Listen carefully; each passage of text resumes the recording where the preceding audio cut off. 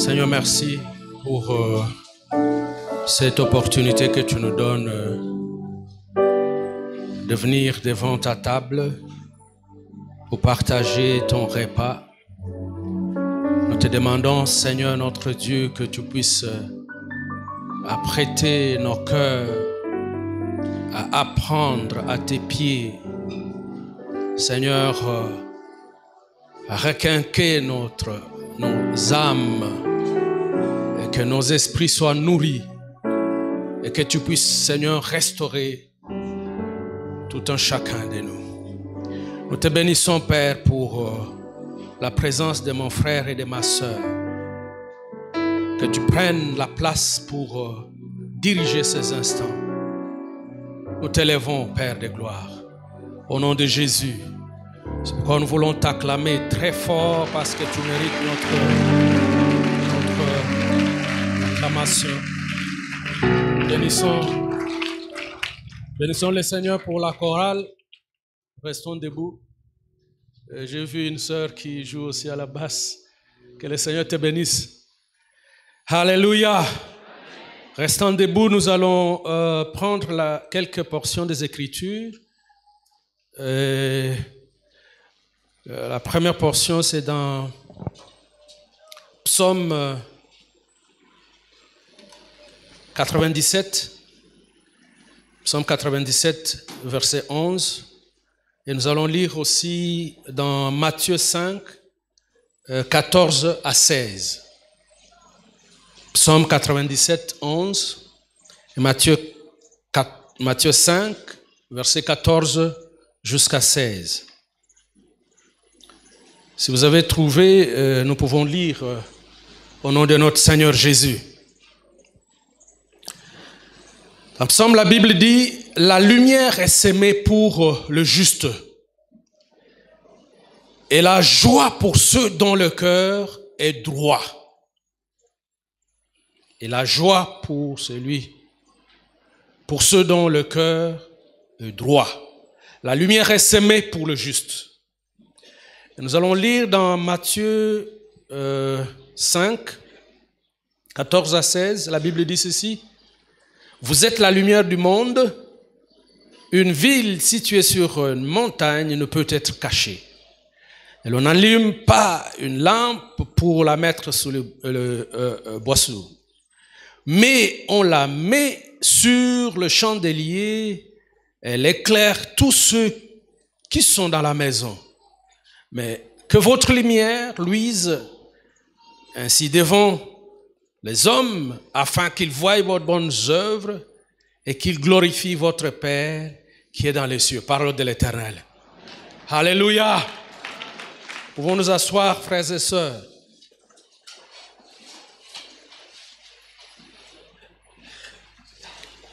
Tu peux m'aider à réconforter celui qui est à côté de toi. Tu le salues, tu lui demandes comment il va.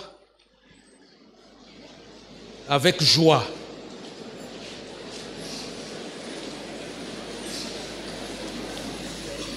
Parle-lui avec joie, frère.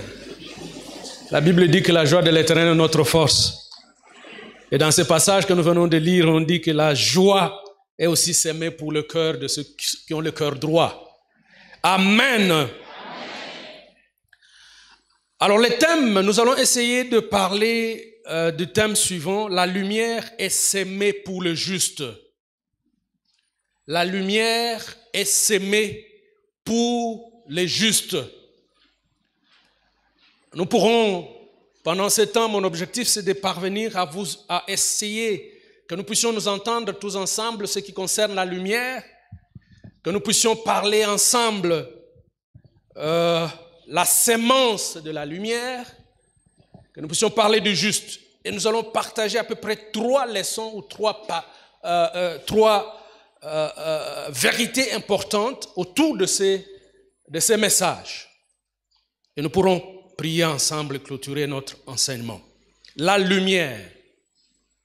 D'aucuns se poseraient la question, est-ce que la lumière c'est l'opposant des ténèbres? Je dirais non. Non. Non. La lumière n'est pas l'opposé des ténèbres. La lumière n'est pas anti-ténèbres. Parce que les ténèbres ne constituent pas une entité quelconque. La lumière, on peut la produire. La lumière, on peut la mesurer. On peut connaître la vitesse de la lumière. On peut produire la lumière. Mais les ténèbres ne peuvent être produites. On ne connaît même pas la vitesse, on ne connaît même pas la nature de ténèbres. Les scientifiques les plus avancés savent très bien qu'on peut même quantifier la lumière en particules. Mais les ténèbres n'ont rien. Les ténèbres n'ont rien. Cela veut dire que le ténèbre, c'est un vide. C'est quelque chose qui n'existe pas. Permettez-moi l'erreur de dire même c'est quelque chose. Les ténèbres n'existent pas. En d'autres termes, les ténèbres veut dire l'absence de la lumière. Alléluia. Les ténèbres veut dire l'absence de la lumière. C'est en d'autres termes, frères et sœurs. C'est-à-dire que s'il y a les ténèbres quelque part, la seule solution pour faire partir les ténèbres, c'est d'apporter la lumière. Dans ta famille, dans ton travail, dans ton université, dans ton business, s'il y a les ténèbres quelque part, le seul moyen de faire partir les ténèbres, c'est d'apporter la lumière. Oh, que des chrétiens qui font circuler les ténèbres partout, qui n'apportent pas la lumière. Alors que nous connaissons la lumière, mais nous n'apportons pas la lumière dans nos familles, dans nos églises, partout où nous sommes. Nous nous réjouissons des ténèbres, de la présence des ténèbres. En d'autres termes, les ténèbres ne sont pas puissants. Les ténèbres ne sont pas forts que la lumière. Quand il y a une guerre entre les ténèbres et la lumière triomphe toujours. Frères et sœurs, quand il y a les ténèbres, et comment tu peux savoir qu'il y a les ténèbres? Parce que les ténèbres, c'est là où le diable et tous ses acolytes travaillent. Oh Seigneur, aujourd'hui que des chrétiens qui font la publicité du diable et des ténèbres, alors que les ténèbres n'existent pas.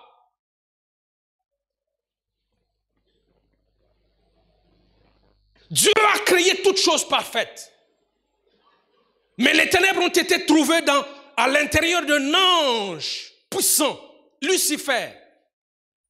Et Dieu ne pouvait pas trouver un endroit autre que créer un vide où Lucifer pouvait exister. Et c'est lui qui règne dans les ténèbres. Là où il y a les ténèbres, les diables, ces démons, toutes les œuvres des ténèbres vont agir. Et ta responsabilité n'est pas de faire la publicité des ténèbres, mais c'est juste d'apporter la lumière. D'apporter la lumière et les ténèbres vont fuir. Les ténèbres ne vont même pas exister si la lumière arrive. Quand la lumière arrive, les ténèbres fuient.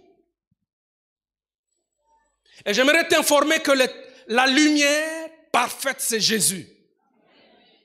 C'est Jésus qui est la lumière. Il s'appelle la parole de Dieu.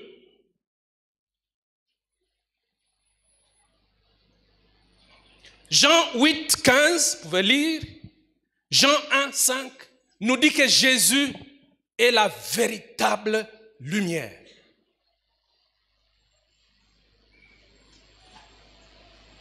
Et je t'informe que si tu amènes Jésus dans tout ce que tu fais, dans ta famille, dans ta santé, dans tous les ténèbres qui existent à cet endroit, les ténèbres vont fuir d'elles-mêmes et il n'y aura pas de ténèbres dans ta vie si tu apportes la lumière de Jésus.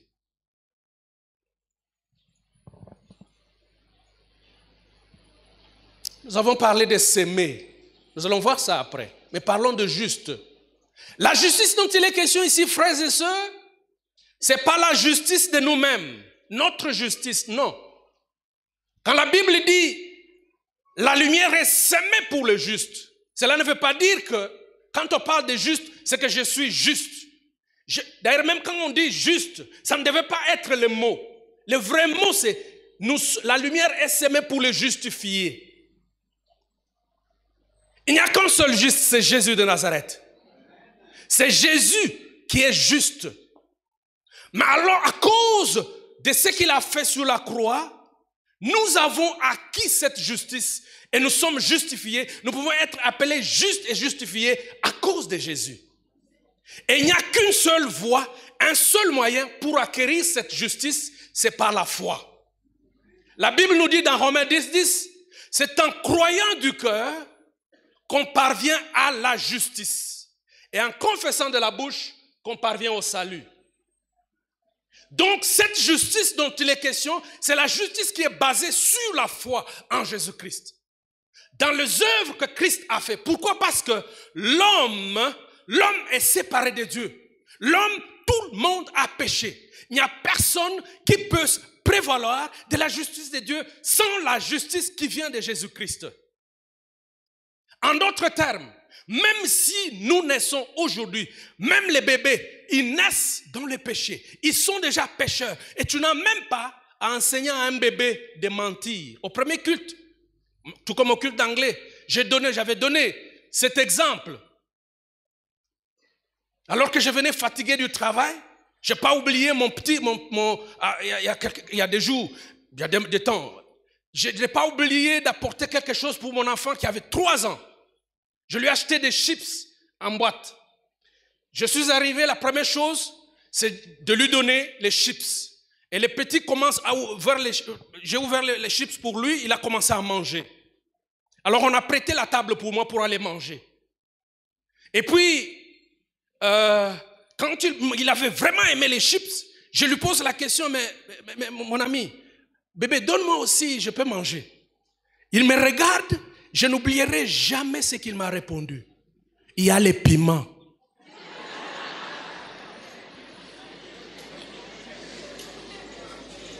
Un enfant de 3 ans. 3 ans. Il me dit qu'il y a les piments. Alors j'étais choqué. Je lui ai dit, j'ai dit non, je dois l'éduquer. Parce qu'il ne doit pas continuer à garder ça. Même c'est un païen parce qu'il n'a jamais accepté Jésus. Moi j'appelle tout ce monde des païens. C'est un païen, même s'il est bébé, c'est un païen. Je lui dis, mais pour raison d'éducation, ce n'est pas le moment pour moi de prendre les 4 lois spirituelles, de commencer à le convertir. Mais je dois l'éduquer. J'ai dit, mentir, c'est pas bon. Je lui dis, il ne faut pas mentir, tu mens. Il n'y a pas de piment, parce que moi j'ai déjà essayé ces chips là avant. J'ai essayé. Alors il me regarde comme ça tout droit dans les yeux, il me dit, va manger le foufou. Un enfant de 3 ans. Tous ont péché et sont privés de la gloire de Dieu. La justice que nous pouvons avoir, c'est la seule justice qui vient de Jésus. Et Jésus seul par l'œuvre de la croix. Frères et sœurs, tout ce que nous faisons ici, le monde peut disparaître. Mais l'œuvre de Jésus sur la croix reste la seule œuvre qui a sauvé l'humanité tout entière. Et c'est ça qui nous donne la justice. La foi, c'est la seule condition d'atteindre la justice de Dieu.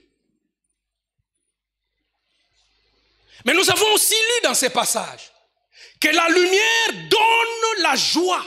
La joie. Quand il y a la lumière, il y a la joie. Vous savez, il y a une étude qui a été même démontrée.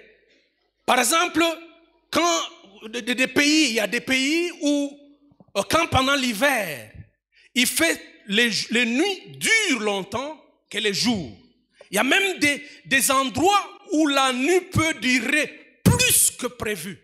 Longtemps, plus longtemps que possible. Et vous n'avez que quelques heures où il y a la lumière. Et l'étude a démontré que pendant ce temps-là, de l'hiver prolongé, beaucoup de gens font des dépressions. Beaucoup de gens font des dépressions. Alors que pendant l'été, les gens sont contents, la joie. Et ça démontre que la Bible a raison. La lumière et la joie marchent ensemble. Et la Bible nous dit que ces choses sont semées pour ceux qui sont justes. Oh, je déclare que la joie est semée pour toi, les justes, au nom de Jésus. Je déclare que cette année, tu vives dans la joie. Si l'année passée, tu as vécu dans la tristesse, tu étais opprimé, déprimé, des problèmes qui t'ont envenimé, qui ont créé des soupçons dans ta vie, tu étais toujours tête basse. Je déclare cette année que la joie est semée dans ton cœur au nom de Jésus. La Bible dit que la joie de l'Éternel est notre force. La joie de l'Éternel est notre force. Même si les choses ne semblent pas marcher, la Bible dit que les faibles disent je suis riche et que les pauvres disent que les faibles disent que je suis fort, que les pauvres disent que je suis riche.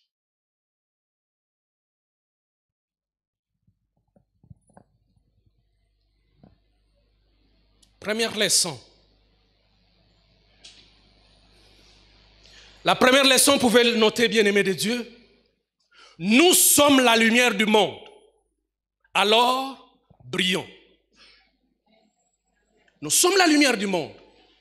Alors, brillons. Dis à celui qui est à côté de toi, brille, frère, brille. Parle-lui avec force, parle-lui avec force. Brille, brille. Ton temps est venu.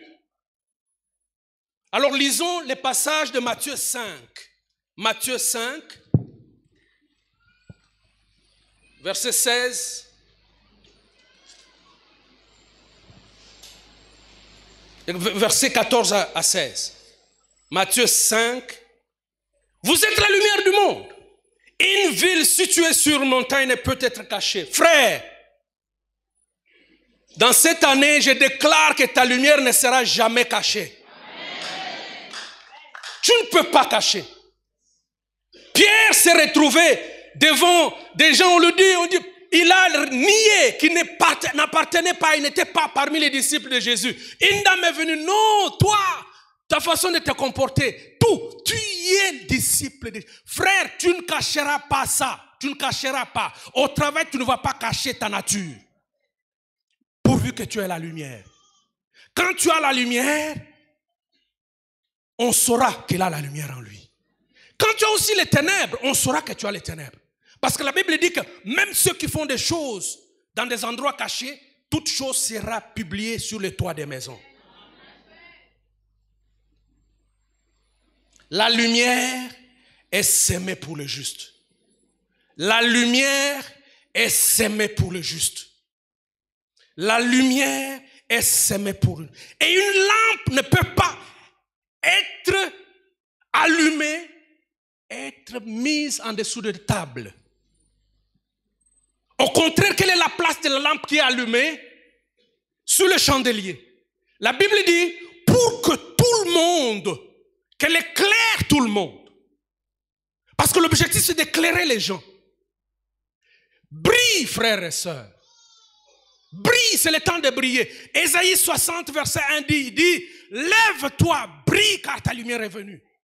Lève-toi et brille, car ta lumière est venue. Je disais que ta lumière est venue, tu dois briller. La RDC attend, le pays attend quelqu'un. Attend quelqu'un toutes ces années. La RDC attend quelqu'un toutes ces années. Je t'informe que c'est quelqu'un que la RDC attend, c'est toi. Ta famille, toutes ces années, attend quelqu'un pour trouver des solutions, pour éclairer la famille. Cette personne que ta famille attend, c'est toi. Dans ton travail, cette personne qu'on attend pour trouver des solutions aux problèmes qui enveniment ton travail, c'est toi la solution. Pourvu que tu pries. La place de la lampe n'est pas en dessous de la table, mais au contraire, sur le chandelier. Cela veut dire, c'est une position d'élévation. Je disais que c'est une position d'élévation. Je disais que Dieu te prépare dans cette année, que tu quittes là où tu es pour occuper une position d'élévation parce que tu dois être mis dans les chandeliers. En 2023, 2024, ta place, ce n'est pas là où tu es. Commence à briller, Dieu va te mettre à l'endroit qu'il te faut. Brille seulement. La position n'est pas un droit, c'est une conséquence. Dès que tu commences à briller, on va voir que tu brilles. Et on va te prendre, on va te mettre à un endroit pour éclairer les gens. Parce que tu as quelque chose à apporter. Quand tu commences à briller, tu vas occuper... Je déclare que Dieu va élever des gens ici à des positions les plus élevées à cause de ce qu'ils sont en train de faire dans son œuvre, dans leur vie, parce qu'ils brillent. Brille, frère, brille. La lumière est semée pour le juste. Brille, frère.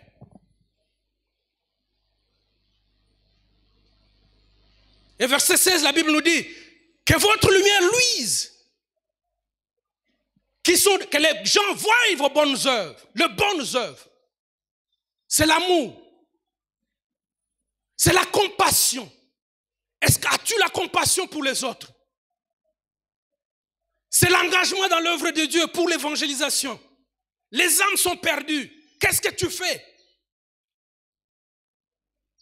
Quand tu fais ces œuvres de lumière, la Bible nous dit que tu vas toi-même te retrouver à des positions élevées. Tu seras comme une cité sur une montagne. Ce n'est pas une cité dans la vallée. Oh, je prie que des gens soient au-dessus des montagnes dans cette année. Que tu sois sur une montagne cette année. Que tu ne sois plus dans la vallée. S'il y avait des moments où tu es passé dans la vallée, le temps est venu parce que ta lumière est venue. Lui, brille. Alors, tu vas occuper ta position. Je t'informe que ta position n'est pas dans la vallée, mais sur la montagne. Ta position n'est pas dans la vallée, mais dans la montagne. Ta position n'est pas sous la table, mais sur les chandeliers. Pour que tout le monde soit éclairé. Vous savez, même dans ta famille, tu vas éclairer. Et puis le Seigneur va même t'utiliser, quand il commence à te placer à ces positions, il va t'utiliser comme Daniel.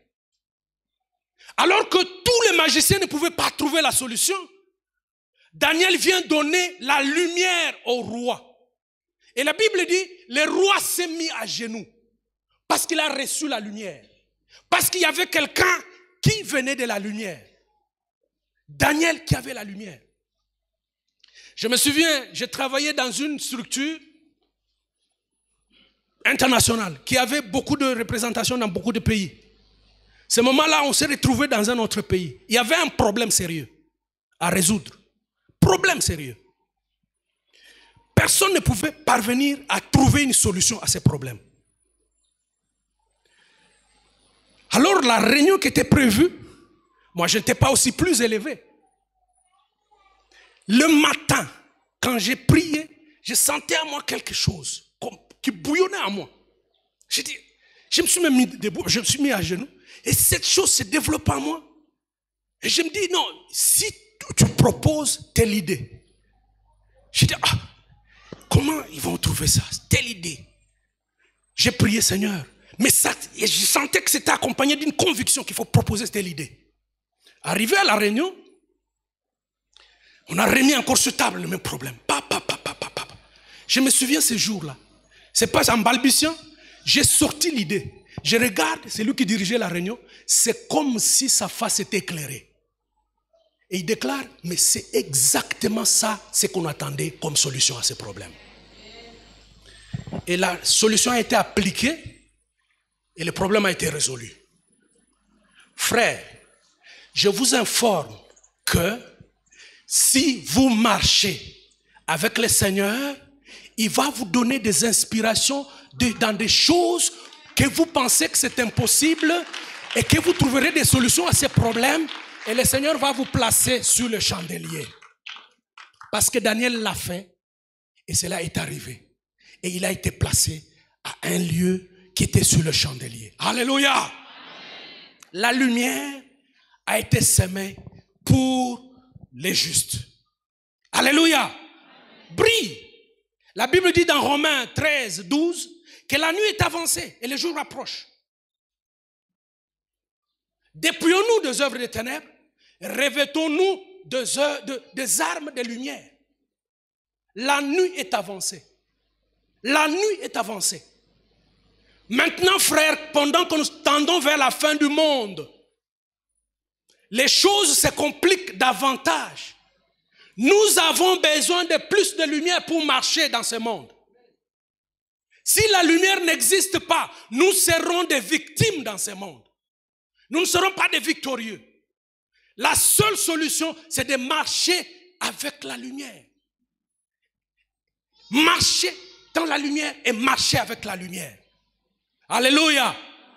Deuxième conseil, ou deuxième vérité. J'ai dit première vérité. Brille. Tu peux dire à celui qui est à côté de toi, brille. Nous sommes la lumière du monde, alors brillons. Brillons. Frère, tu ne dois pas briller si tu gardes les œuvres des ténèbres, la sorcellerie, la malice, la haine, la jalousie, les critiques, la trahison, l'adultère, l'impudicité, la tricherie, les vols, toutes ces choses.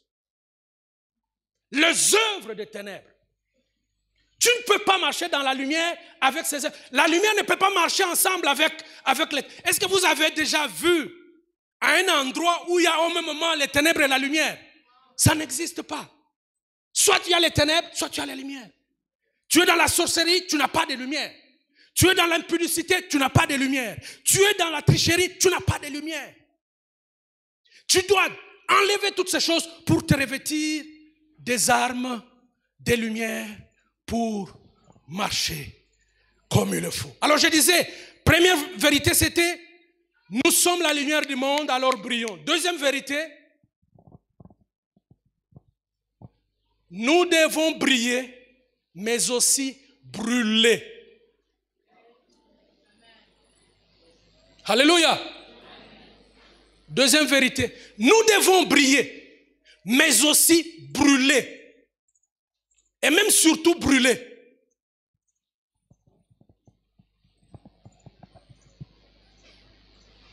Jean 5, verset 35. Jean 5, verset 35. La lumière est semée pour le juste. Jean 5, 35. Frère, tu peux nous projeter ce passage? Jean 5, 35.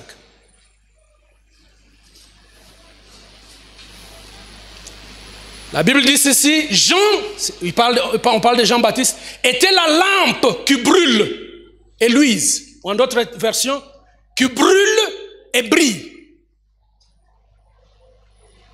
Jean était la lampe qui brûle et brille.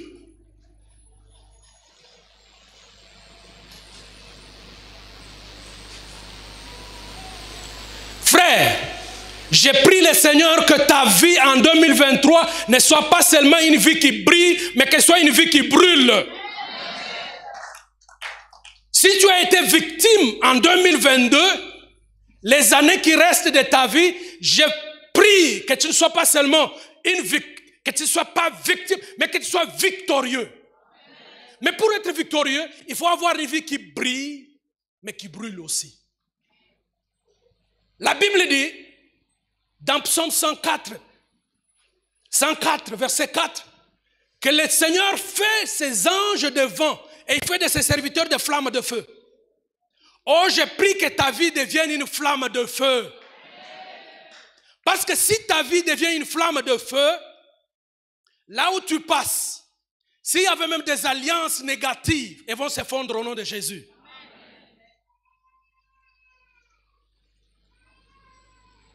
Il y a un frère qui est venu me voir. Il ne pouvait pas se contenir au premier qu'après le premier culte, avec un témoignage puissant, qui m'a dit, frère, ce que tu as dit, c'est la vérité. Nous devons brûler. Nous devons vraiment brûler. Il a eu 10 ans de son enfant, rien ne marche. Quand le Seigneur lui a dit seulement les secrets qu'on a donnés sur comment maintenir le feu, il a implémenté ça. 2 jours après, la solution a été trouvée. Frère, tu dois brûler. Tu dois brûler. Jean a dit, Jésus là qui vient, moi je baptise d'eau, mais lui va vous baptiser du Saint-Esprit et du feu. Frère, le temps deviendra dangereux de vivre sur cette terre. Et le Saint-Esprit m'a convaincu de vous dire, les temps qui restent sur cette terre, nous devons être des chrétiens qui brillent et qui brûlent. Parce que tu ne peux pas marcher dans les temps qui arrivent si tu ne brûles pas. Tu dois être en flamme. Tu dois être en feu. Pour que quand même on cite ton nom dans certaines réunions bizarres, les tonnerres tombent et les gens se dispersent. Même pour que quand on prend tes histoires, tes habits, n'importe tes chaussures, on amène même chez les féticheurs tombent parce qu'il y a des tonnerres qui tombent. Parce que cela ne peut arriver que si tu brûles. Tu dois brûler. Brûle, brûle, brûle, brûle. Jean était une lampe qui brille, mais qui brûle. Jésus est venu pour nous baptiser dans l'esprit, mais aussi dans le feu. Si vous lisez Lévitique 6, 5 à 6, vous allez comprendre, la Bible dit, le Seigneur donne des instructions parce qu'au fait, pour maintenir le feu, pour devenir quelqu'un de flamme, la condition sine qua non, c'est de rétablir et de maintenir l'autel toujours fonctionnel. L'autel fonctionnel. L'autel ici, ça peut être un endroit. Ça peut être aussi une heure quelconque. Un temps donné. C'est ce temps-là, qu'il pleuve, qu'il neige, tu es là au rendez-vous avec le Seigneur. Si tu veux que ton feu brûle, frères et sœurs, il ne faut pas dépendre des émotions. Non, aujourd'hui il fait froid. Demain il fait chaud. Il faut maintenir ton autel. Tu dois avoir une heure. D'ailleurs, chaque jour, le matin, très tôt le matin, pour un bon chrétien, tu dois avoir ton autel pendant ce temps-là.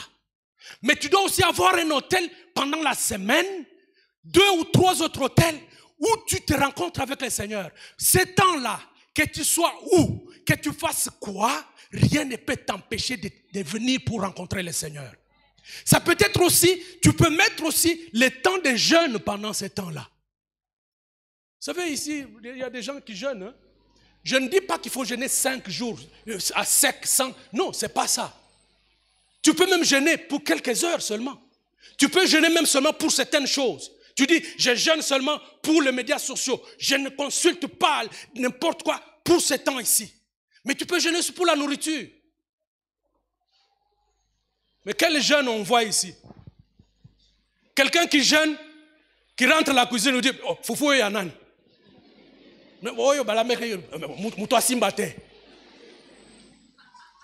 Et puis la majorité des jeunes qui se terminent, les 20 dernières minutes, on se retrouve dans la cuisine en train de parler au mais dans la cuisine, pour que ça se termine vite et pour qu'on saute sur la nourriture. Il faut mettre le système autour de ton hôtel. Mettre le système autour de ton hôtel pour que ton hôtel soit fonctionnel. Que le feu ne manque pas sur l'hôtel. Selon Lévitique 6. Et la Bible dit, quand tu arrives chaque matin, les sacrificateurs doivent d'abord enlever les cendres et puis remettre du bois. Cela veut dire quoi? Les cendres, c'est-à-dire les anciens témoignages. Ce que Dieu a fait avec toi hier, il faut mettre ça de côté. Il ne faut pas rester cramponné sur les anciens témoignages. Il faut chercher de nouveaux témoignages. Donc il faut mettre de nouveaux bois sur le feu. Parce que ce que Dieu a fait hier, c'est passé. Il faut mettre de nouveaux bois. Attendre que le Seigneur agisse aujourd'hui. Aujourd'hui, c'est aujourd'hui. Dis à celui qui est à côté de toi, brille. Et brûle aussi. Brûle.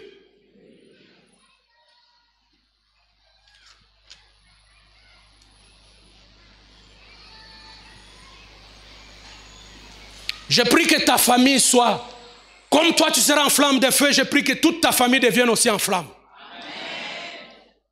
Je prie que ta santé, là où il y avait des problèmes, je prie maintenant que ta santé devienne aussi en flamme. pour que même s'il y avait des choses qui te dérangeaient, toutes ces choses puissent être consumées au nom de Jésus. J'ai pris que ta vie tout entière devienne en flamme pour que toutes les chaînes qui t'avaient été assignées puissent tomber au nom de Jésus.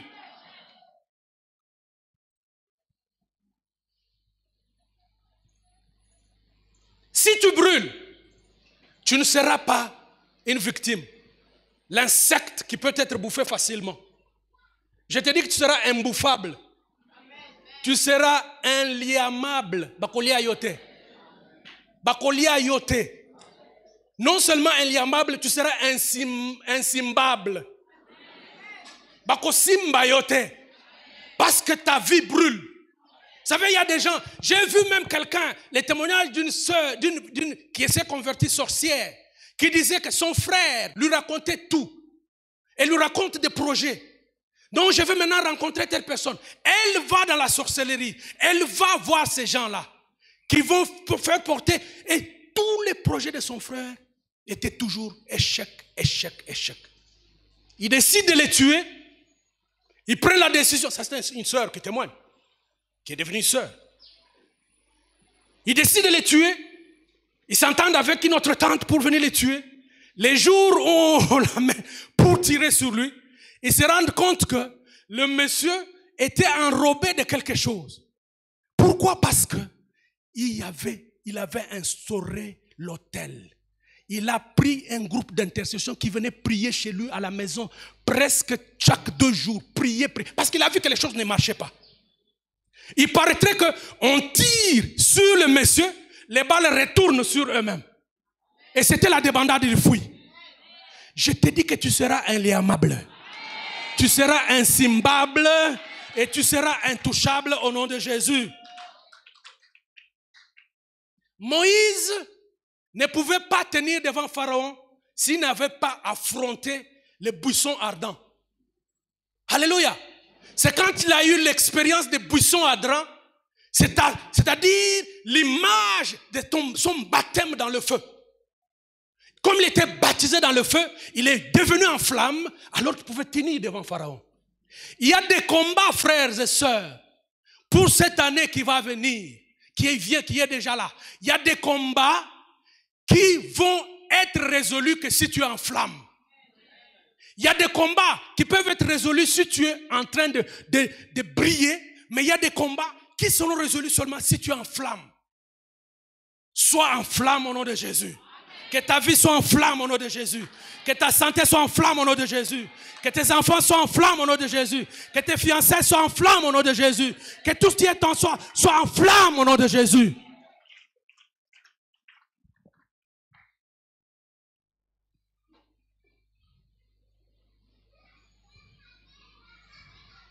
L'autel.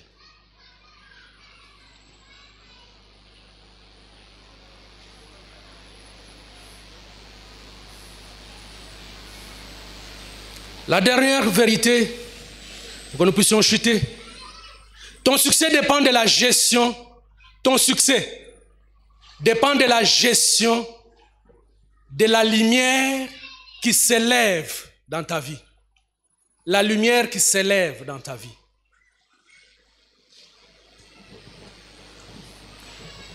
La difficulté que j'ai, c'est pour expliquer cette vérité.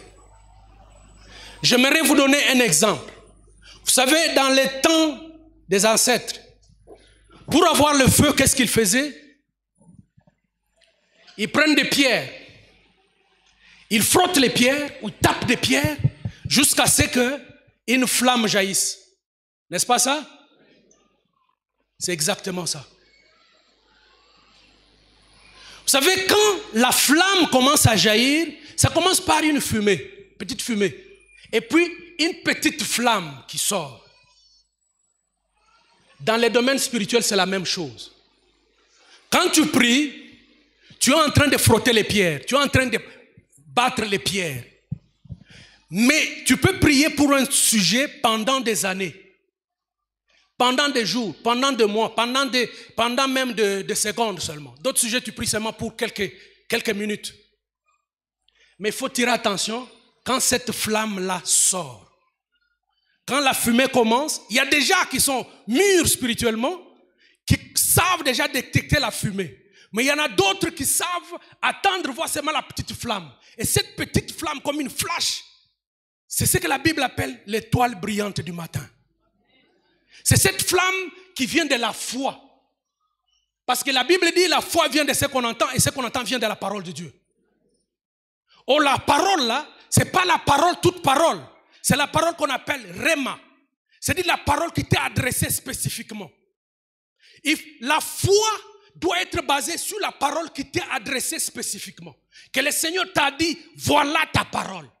C'est-à-dire quand nous lisons la parole chaque jour, il faut que, même si je lis un chapitre, mais que dans tous ces chapitres, qu'il sorte un verset ou un mot qui doit prendre chair. C'est ça le Rema pour toi. Et quand tu as l'autel, frères et sœurs, le Seigneur va t'utiliser de cette façon.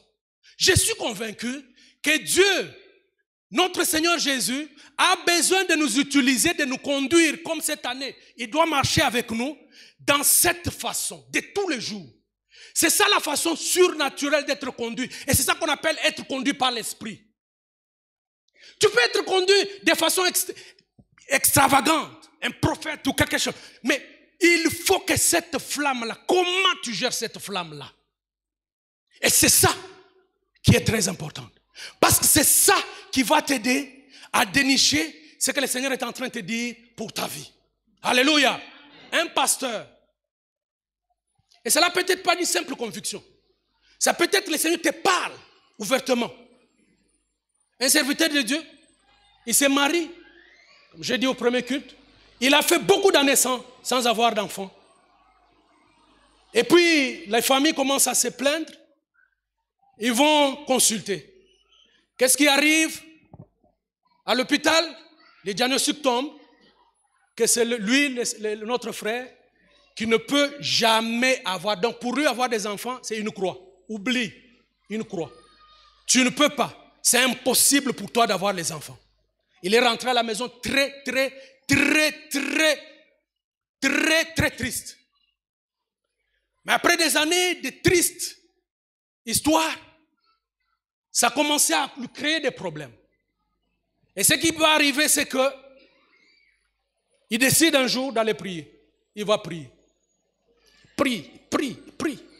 Il a commencé à dire, Seigneur, je veux quitter ici seulement si j'ai une solution. Il a commencé 6 heures. 2 heures en train de prier. 2 heures. Et puis, à un certain moment, il a senti une conviction en lui. Et le Seigneur lui a donné une parole qui est tombée en lui. Sous forme d'une vision. Il lui a dit, le mois prochain, je vais te donner un enfant, une fillette. La joie, il a commencé. Il a continué avec la joie, prier, remerciant le Seigneur. Arrivé à la maison, il a dit à sa femme, sa femme s'est dit, tu viens te moquer de moi ou quoi? On t'a dit que tu ne peux pas avoir des enfants. Soit nous adoptons, soit on peut faire autre. Tu ne peux pas continuer à venir m'arnaquer avec ça. Va faire d'abord les tests. La femme va faire les tests. Quand il l'a demandé, elle revient, les tests étaient négatifs. Et c'était encore terrible. Terrible à la maison. Alors, le monsieur est resté, il n'a pas perdu la joie. La joie de l'Éternel est notre force. Il n'a pas perdu la joie. Il a continué à prier, à remercier le Seigneur. Remerciant le Seigneur. Avant la fin du mois, il a demandé à sa femme d'aller encore faire les tests. La femme est allée faire les tests. Les tests sont sortis positifs. Ils sont restés. La grossesse a évolué. C'est une grossesse qui avait des problèmes. Mais au bout de compte, la femme a accouché une fillette. Et aujourd'hui, ce frère a 2 enfants. Ce frère qui était déclaré qu'il est impossible pour lui d'avoir des enfants. Parce qu'il a une conviction, il a dit, ça c'est la flamme que j'ai pour moi. Frère, je prie que cette flamme puisse continuer à te conduire pendant toute cette année et le reste de tes années au nom de Jésus-Christ. Que tu sois sensible. Ce qui est important pour toi, c'est de rester sensible à cette flamme. Et pour terminer, j'aimerais te dire ceci. Je t'informe que Dieu a créé, Genèse 1, la Bible nous dit, Dieu crée les cieux et la terre. Le premier jour, la Bible dit, le Seigneur déclare, Dieu déclare que la lumière soit. Et la lumière fut. Alléluia. Alors que la terre était dans le chaos, il n'y avait pas, c'était un vide, c'était des ténèbres, il y avait le chaos, l'obscurité.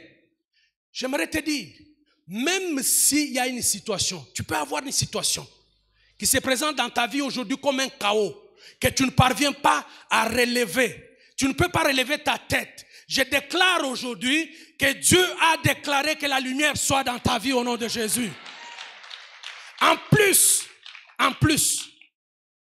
il a créé les cieux et la terre. Les premiers jours, la Bible dit, il a dit que la lumière soit.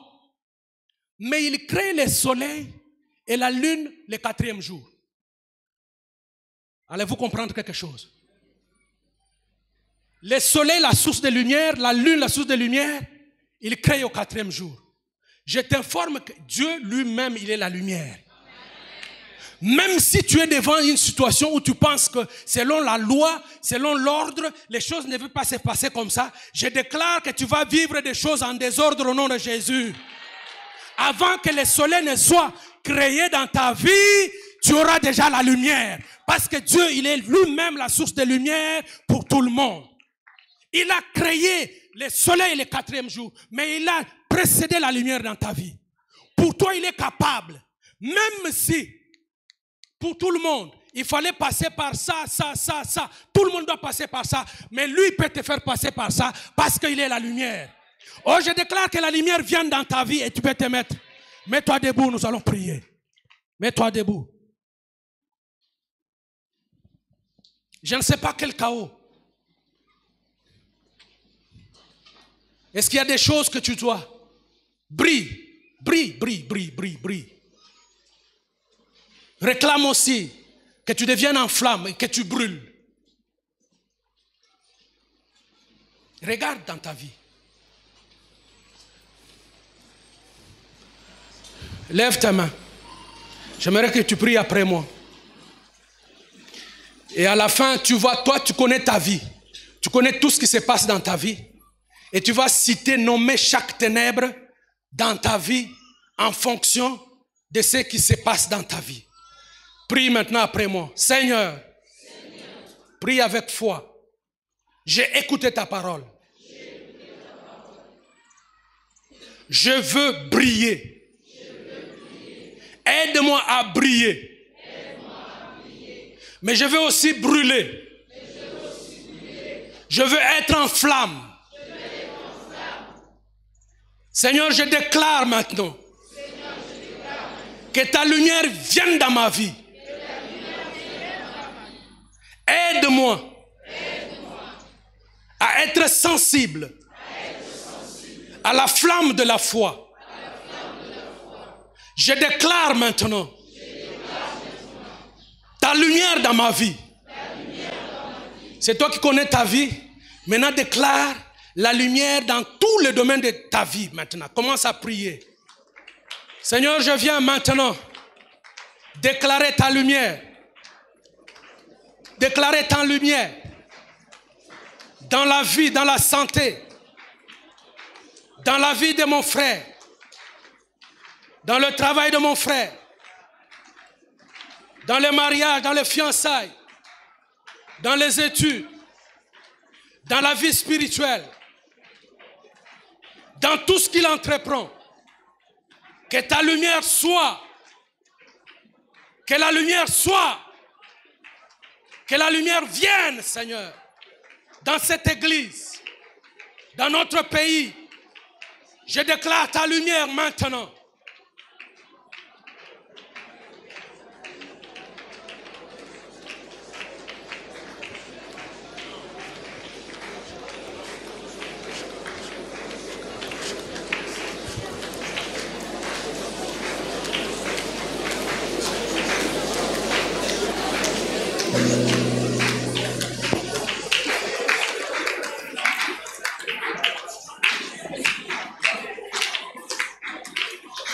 Seigneur, tu nous as dit que nous devons briller.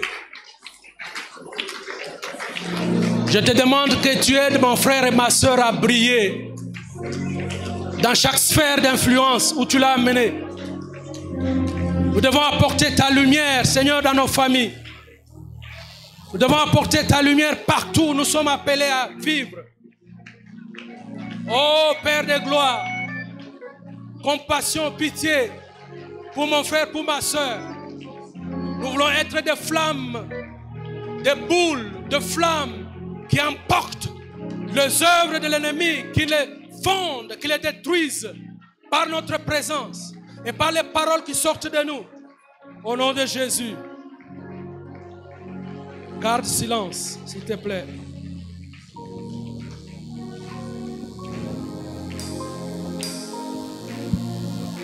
Seigneur, nous voulons déclarer ta lumière dans le reste de cette année. Que nous vivions, que nous marchions sous ta lumière. La Bible nous dit que par ta lumière, nous voyons la lumière.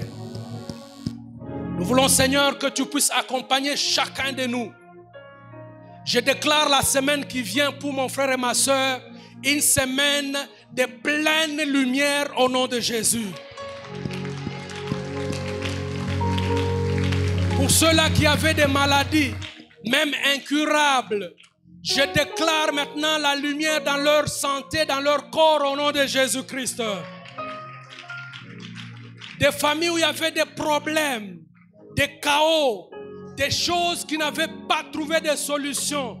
Je déclare ta lumière au nom de Jésus-Christ. Je déclare ta lumière dans la République démocratique du Congo au nom de Jésus-Christ. Je déclare ta lumière dans la ville de Kinshasa au nom de Jésus-Christ. Que ta grâce nous accompagne. Que ton amour soit notre partage. Et la communion du Saint-Esprit. Au nom de Jésus, nous disons tous ensemble, merci Seigneur Jésus-Christ.